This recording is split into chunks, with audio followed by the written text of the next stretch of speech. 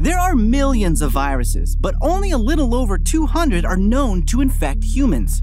Most of those viruses are spread from animals to people, and that number seems to be on the rise. Here's why. When disease-causing viruses and other organisms jump from animals to people, they're called zoonotic diseases. Zoonotic diseases are common, and the list of them is long, but some of the most well-known in the US include rabies, salmonella, and Lyme disease. The virus that causes COVID-19 also has zoonotic origins. Harmful germs like viruses, bacteria, parasites, and fungi can spread from animal to human in 5 different ways.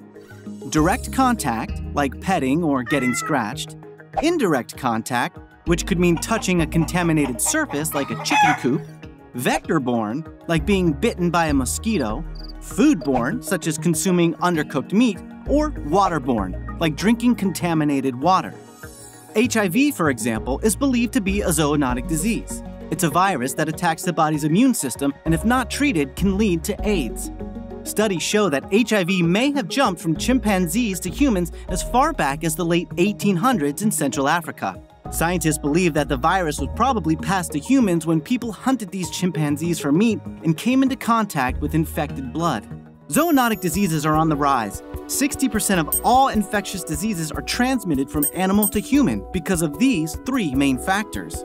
First, climate degradation and overpopulation are causing humans to push farming and hunting into what were once forest and wildlands.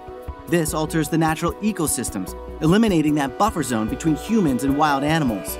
Then, there's the increasing demand for meat, which means more intensive livestock farming and more opportunities for exposure. Last, antimicrobial drug resistance can be built up in livestock, so by the time the bacteria reach humans, antibiotics are no longer effective. Some animals, like rodents, bats, carnivores, and non-human primates, are most likely to harbor zoonotic diseases, while livestock acts as a bridge for transmission between animal hosts and humans. Hey, thanks for watching. If you like this video, check out these other videos from USA Today to stay up to date with all the latest news.